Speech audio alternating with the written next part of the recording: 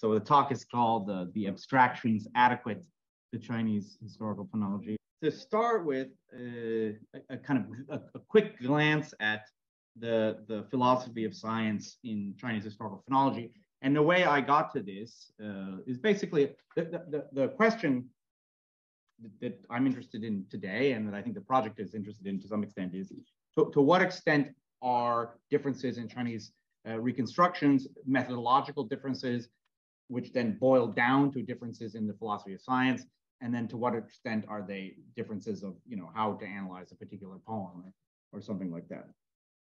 So it is a contentious business, Chinese historical phonology.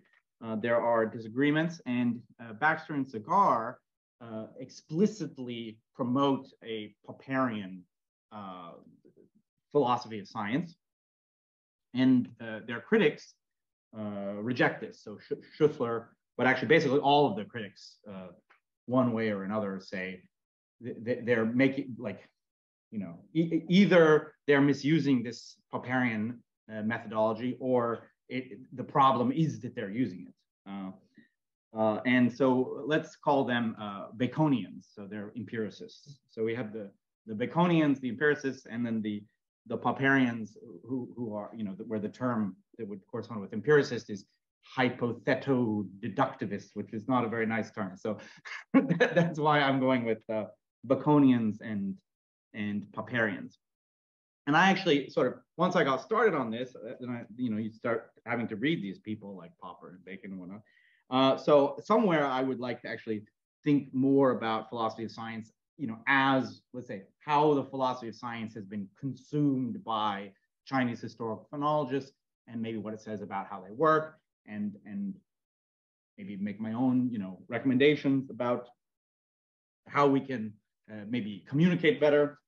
But I'm not going to do that today. It's too big, too complicated. So I'm just going to jump straight to my philosophy of science. I'm a Marxist. Yeah. So let's look at Marx's philosophy of science. So in Capital, he says, in the analysis of economic forms, moreover, neither microscopes nor chemical reagents are of use. The force of abstraction must replace both. So I think it's clear this comment could be about any social science, that we use abstraction in our methodology. That's from Capital. And then from a contribution to the critique of political economy, he actually discusses the history of economics from this philosophy of science perspective. And this is a long quote, so forgive me for that. But he says, okay, the economists of the 17th century, for example, always started out with the living aggregate population, nation, state, several states. But at the end, they invariably arrived, by means of analysis, at certain leading abstract general principles, such as division of labor, money, value, etc. As soon as these separate elements had been more or less established by abstract reasoning, there arose the systems of political economy which start from simple conceptions such as labor, division of labor, demand, exchange value, and conclude with state, international exchange, and world market. The latter, which is the from abstract to concrete, is manifestly the scientifically correct method. The concrete is concrete because it is a combination of many objects with different destinations, i.e., a unity of diverse elements. In our thought, it therefore appears as a process of synthesis, as a result, and not as a starting point, although it is the real starting point, and therefore also the starting point of observation and conception. Okay, and then to end, by the former method, that's going from the concrete to the abstract, the complete conception passes into an abstract definition. By the latter, abstract definitions lead to the reproduction of the concrete subject in the course of reasoning. So he's promoting, and this is the famous phrase, the ascent from the abstract to the concrete. So then the first thing we need to do in our scientific enterprise is identify the correct abstractions. So that's, why the talk is called The Abstractions Adequate to Chinese Historical Phonology. So in terms of this, this methodology, I want to look at sort of two case studies before getting to Chinese historical phonology. And I look first at mathematics, and sort of in this methodology, we're talking about a kind of a synthesis of a Baconian moment of identifying the abstraction, and then, if you like, a Popperian moment of applying the abstraction in the reproduction of the concrete. And that, you know, sort of to speak in Hegelian terms, I think that Marxist philosophy of science is the synthesis that comes after the thesis of the Baconians and the antithesis of the Popperians, right? So, okay, so a look at mathematics. We're going to look at the relationship between integers and rings. And then, at least in my mind, then we would also look at the relationship between the reals and fields. But, you know, I can only force so much algebra on you. So I leave that as homework. Okay, so we'll look at the integers. Okay, so what are the integers? We all know the integers from childhood. They're, you know, the positive and negative whole numbers, if you like, yeah? So what are the integers? They're a collection of things like 0 and 2 and 17 and minus 25. And they have two operations, addition and multiplication. Okay, so now we're just going to sort of, we're pretending to be naive. We're like, okay, there are these things, the integers, there are little toys. We're going to play with them and see how they work in a very inductive, empiricist way, yeah? And so what do we find out? We find out that 2 plus 3 plus 4 is the same as 2 plus 3 plus 4. They're both 9. And that is the principle of associativity, yeah? And then we also find out that 2 plus 3 is the same as 3 plus 2, which is 5. And this we call commutativity, okay?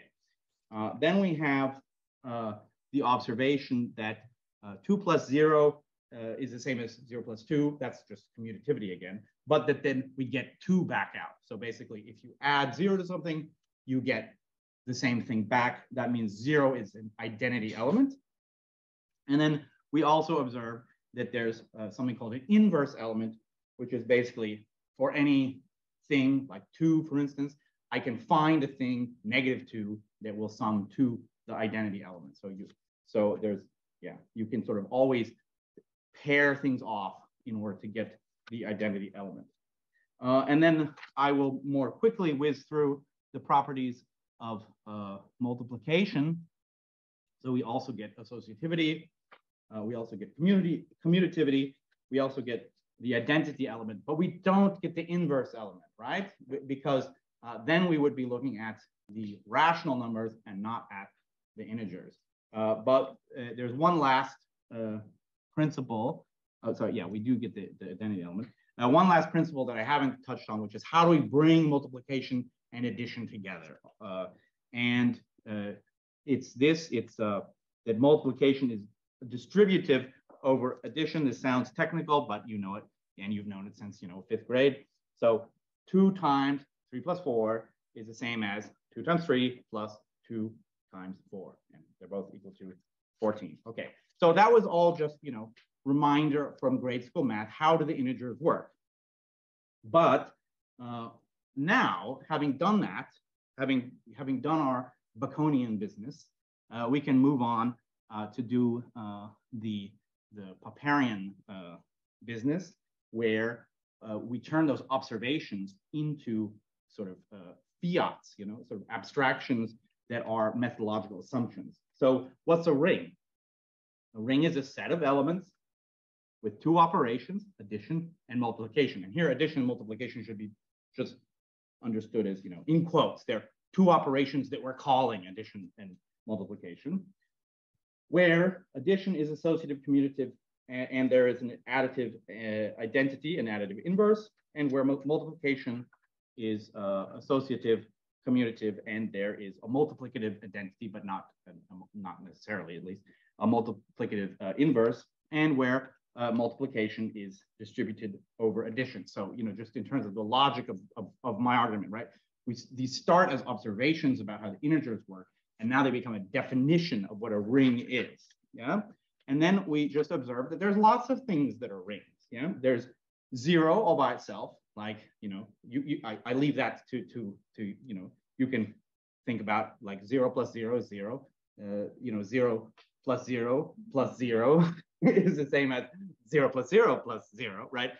So it just 0 all by itself fulfills these properties.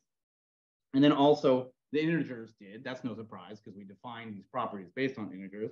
But then we also have things like the integers modulo 4, which basically just means just the numbers 0, 1, 2, and 3, where 3 plus 1 is 0. So you can think of it as just going in circles. It's like you're doing, if you only had 4 integers, you could still get all those properties out of it.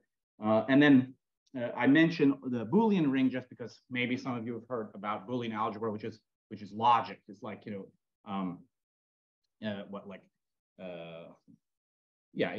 things with P and Q, and it's also the operations of set theory, which are isomorphic with Boolean logic. So some of you might have heard of that.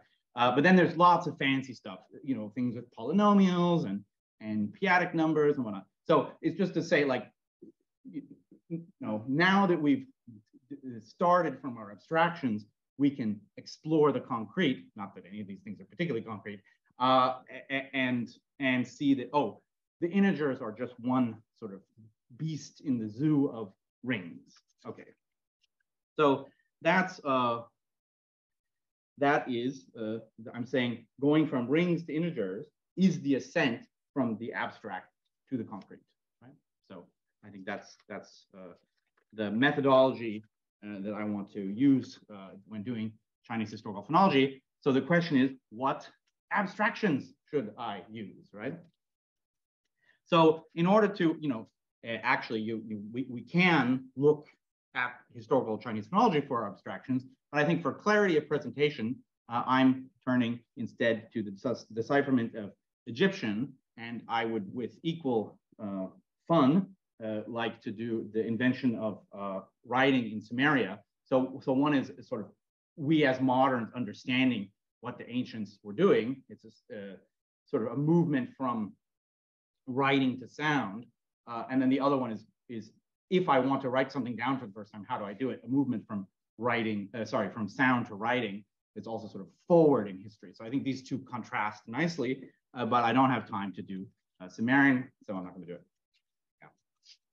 Yeah. But now a look at the decipherment of Egyptian. So it turns out that the Egyptians put proper names in cartouches, and this fact, which initially was just a conjecture, is what really allowed the decipherment of Egyptian.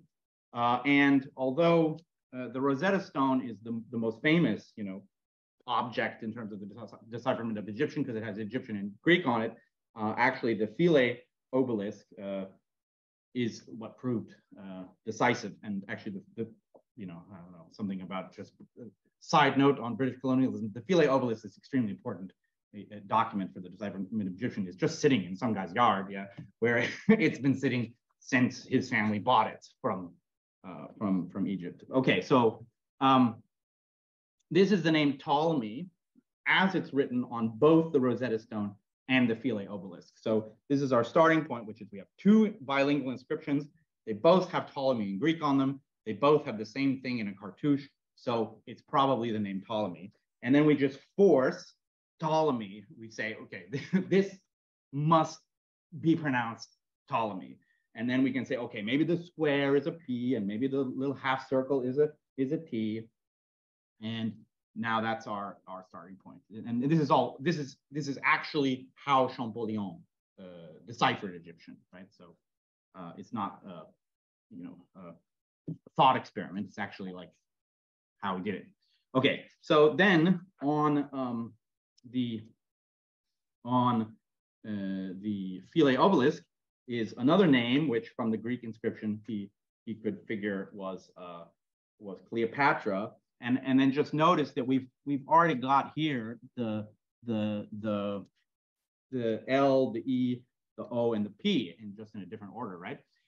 So if you just looked at this and said, okay, I'll throw in, I'm thinking about that, game show in the 80s, like give me an L or something, right? So you were given L, E, O, and P, and then you've got Cleopatra in the Greek. So then you sort of force the rest of it on there, and then this is what you get. So just to spell that out. So Ptolemy occurs on both objects spelled the same way. The 4 signs are common to both names, L, E, O, and P. And then also both instances of ah are written the same way in Cleopatra. It says eagle, right? So that like, oh, Cleopatra has 2 ahs and there are 2 eagles. So probably that's an ah, okay. But then notice that the sign T in Ptolemy and the sign P in Cleopatra are written with 2 different signs. So maybe you say, okay, maybe things aren't going so well. But Champollion said, who cares? So, and then I will sort of say this is an act of abstraction, right? He's ignoring the difference because he's like, well, they're both T's. I know from the Greek, yeah. And he assumed they both had the same value T. This is wrong, yeah. Like now we would say one is a T and one is a D. But one point I want to make is it's wrong in a very special sense, which was it was a necessary mistake. Science could not have made progress without this abstraction, right? Okay, and then we look at Alexander. So Alexandros, I tell you because the S is relevant, on the Philae obelisk. And if we just look at it using the letters we already know, so far we have A, L, S, E, T, and R, and then these 3 question marks, yeah? So then Champollion guessed, I just mentioned that, we have these letters already, and then Champollion guessed that these are K, N, and S, where N is the only new letter, yeah? So this is an interesting sign of, progress in decipherment. We're getting to the point where we're not getting, the number of new sound values we're getting is going down. But then he has to introduce more of these transitive relationships among signs. So that we have 2 ways of writing K that are like the sort of boot thing and the bowl thing, and we have 2 ways of writing S, which are the sort of bishop's whatever it is, staff thing, and then this thing is actually a bolt over a door. Okay, so and then I mean, I haven't really gone into the Egyptological literature, but it sounds like it seems like in some cases, most cases, we know these are also wrong again. But in the case of the S, it's not so clear. Yeah. So maybe the Egyptians did just have more than one way to write S. Yeah. So yeah. So some of them turn out to be wrong, but wrong in a kind of necessary way, sort of logically and historically necessary abstraction to make. And I think that's the way to think of it. It's not a mistake. It's an abstraction, yeah? And then as we progress in our science, we go from the more abstract to the more concrete. So now that Egyptian has gone further, having existed at this more abstract level, it can fill in these details, yeah? Okay, so what are the abstractions that we use methodologically in deciphering Egyptian? I think they are alphabetization, which you can think of as a function, F sub A, that maps letters in Greek into letters in Egyptian. So for instance, F of T is this, symbol. So I'm using Roman letters. More properly, I should use Greek letters. I should say F of tau or something, but I thought it would just be more friendly if I used Roman letters. And then F of P is the square and so on. Yeah, so that's one abstraction we have, is this process of alphabetization, which is a map from Greek into Egyptian. And then we also have another abstraction, which is transitivization, yeah, which is a function like F sub T, which maps Egyptian back into Egyptian. And this, for instance, brings us from the sort of mound to the hand. Those are both T.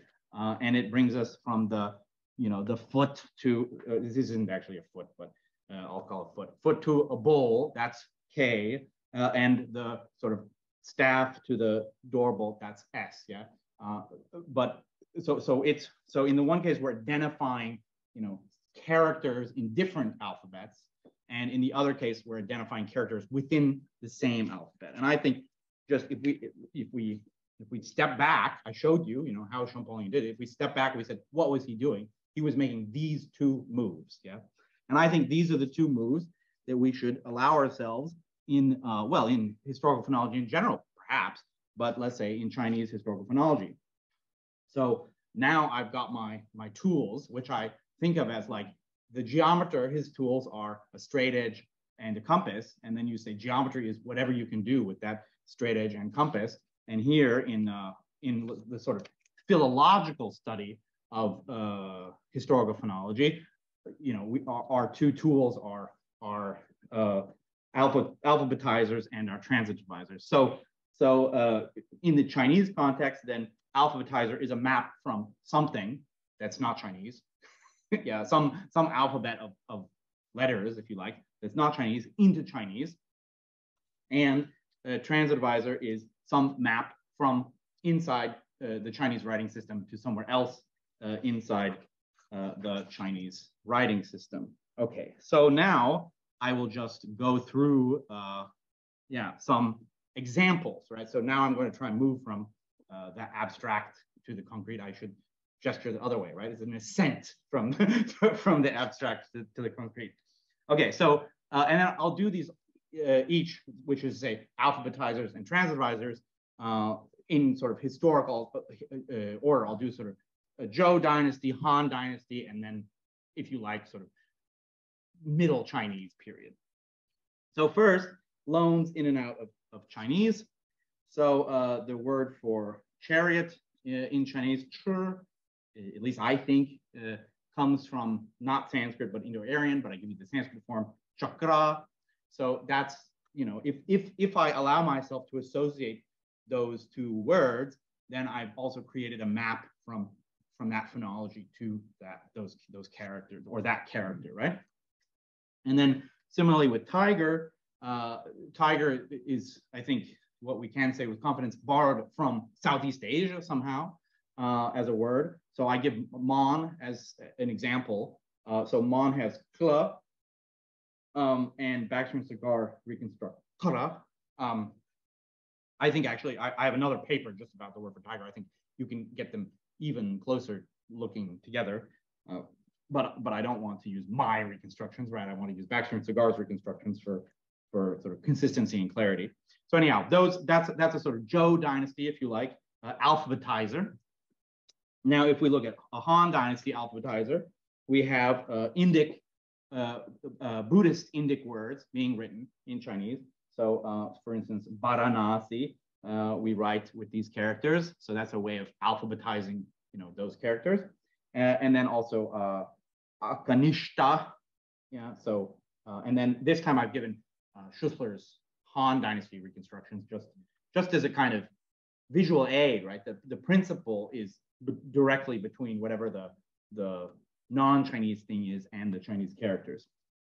And then I'm not really going to talk about it today because it's a bit of a complicated matter in its own right, but the alphabetizer par excellence in Chinese historical phonology is, of course, the rhyme tables.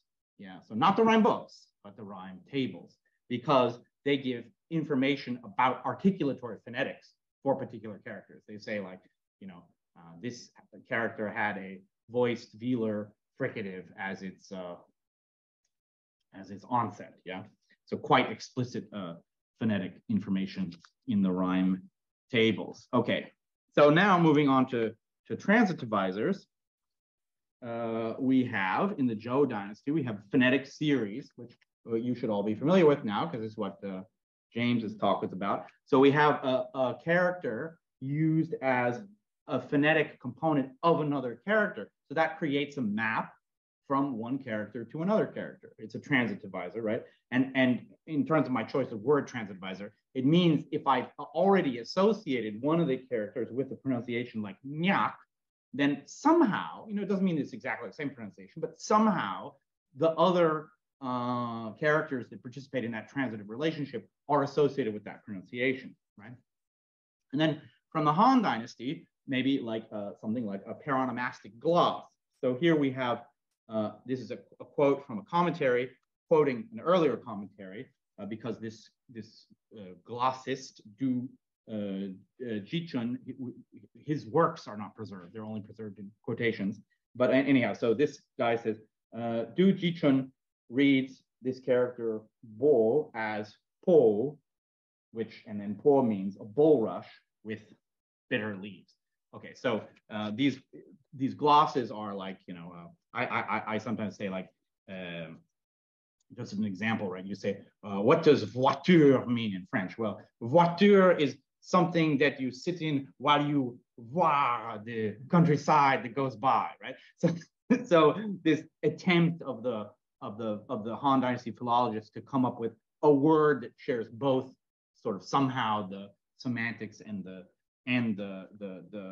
phonology. So anyhow, that's a transitive relationship, right? It says associate this character with this character. Okay, and then moving on to sort of Middle Chinese, of course, we have things like fanche chains. So these are fanche upper speller chains where, you know, so Lu, if we look up its fanche, the initial is long, and then we look up its fanche, and the initial is lock, and so on. And so you can create a transitive relationship between different characters with fanche. And so, like, say, just returning to what I was sort of presaging a moment ago, the rhyme books are transitivizers. They're not alphabetizers. And I think that's an important thing to recognize, that like rhyme books are only giving you equivalence relationships among Chinese characters. And the rhyme tables are the things that allow you to fill in those equivalence relationships with phonetic information.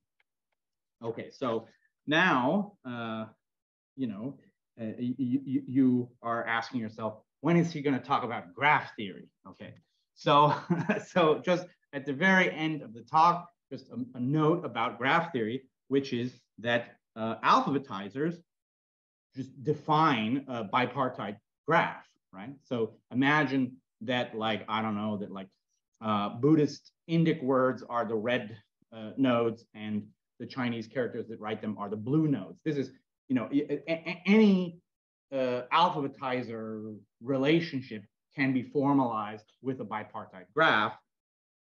And then similarly, any transitive relationship can be formalized with there's not even really a word for it, but not a bipartite graph, just a simple graph or a unipartite graph.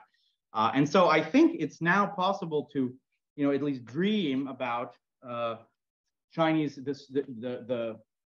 both the source material and, if you like, the study of Chinese historical phonology as the creation of this beautiful, you know, mathematical object, which is the union through time of these different bipartite and unipartite graphs. And that gives you a way of sort of imagining, I think more than visualizing, a kind of the totality of Chinese historical phonology as an abstract object.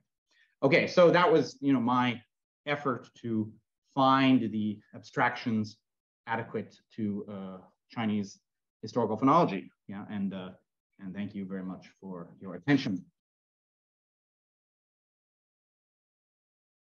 Let's say for me personally, I only came to this through Chinese by virtue of the specific challenges that Chinese characters present. Yeah, and I think it's not a coincidence that the parallels that I found helpful were Egyptian and Sumerian, which are actually script systems that are structurally quite similar, right? But once you have them as tools, it's clear that, like, let's say we're just talking about the historical phonology of Greek, right? Where, like, you can just kind of read it, but if you're interested in, like, how 2nd century Greek different than 6th century Greek, you will use these two operations. You'll say, like, well, how are loan words adapted into Greek?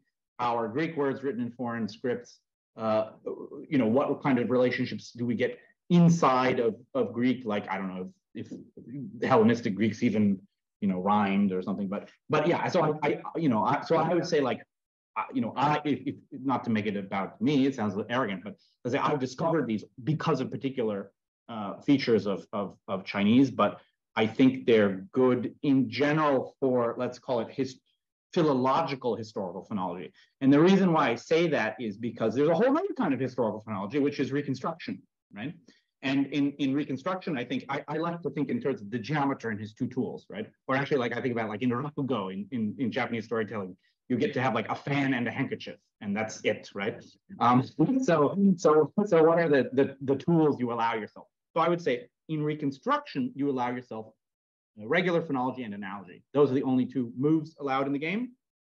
And for sort of philological historical phonology, they are alphabetization and transitivization. And then also like a methodological assumption that I haven't talked about here, but I think is both sort of obvious but needs to be pointed out, is some kind of, you assume some kind of continuity to history, methodologically, right? Like, is Han Chinese the direct linear descendant of Zhou Chinese? Probably not, but we assume it is in order to find out when it is not, right? And I think that that's also an assumption that's always made in historical phonology, is that you assume, direct continuity through history. Like there's a whole nother direction I could go in that I'll just sort of gesture at, which is technological progress and how technological progress works. And if I can again sort of turn to Marx, he describes it as I won't get it right. There's a very beautiful passage I think in Grundrisse about like materializing knowledge. You take knowledge and you put it in an object, a physical object, right? And so, like, I don't know, like a water mill is somehow, the knowledge of how to change water to flour changed into a machine, right? And so I think that the one of the sort of glorious things about, if you like, digital humanities is that we need to make our methodology both extremely abstract and extremely explicit in order to teach it to a machine. And so, like, whether or not we'll actually succeed in making, I don't know, Linguo, the magical robot who does historical phonology, I don't care. But I think that as a goal, trying to teach something to a machine is a useful process for discovering, or let's say making explicit what it is you've always been doing. Yeah. A different point. The spiral again. Yeah, exactly. Yeah. And actually there's, I won't go into it, but there's this philosopher, Robert Brandom from Pittsburgh, who I think is extremely good on this, as to the extent we can, like, it's a dangerous word, progress, but to the extent we can talk about scientific progress or philosophical progress, it's the act of making explicit in words what was already somehow an implicit social practice. Similar to the kind of, oh, we discovered this for Chinese and then realized it works for all historical phonology. I think when we discovered that this is true of progress in philological historical phonology, we discover it's true of all scientific progress, right? And that's why I chose to use the example of mathematics, because we think of, like, I don't know, mathematics or physics as like, this is where empiricism actually works, or this is where abstraction actually works. Whereas I think this dialectical model of the synthesis of Baconian and Popperian moments is actually how all scientific progress works. And so it's sort of like, well, if I can and saying something provocative, if we realize that Marx is just right in his theory of how this works, we'll make faster progress by embracing that as a methodology, rather than, and that's where I'm trying to sort of, you see this sort of camp of, Baxter and Cigar, the Popperians, and then the people in Beijing who are the Baconians sort of screaming at each other. And I feel like, let's step back and figure out how this actually works, and then maybe we can move past this argument.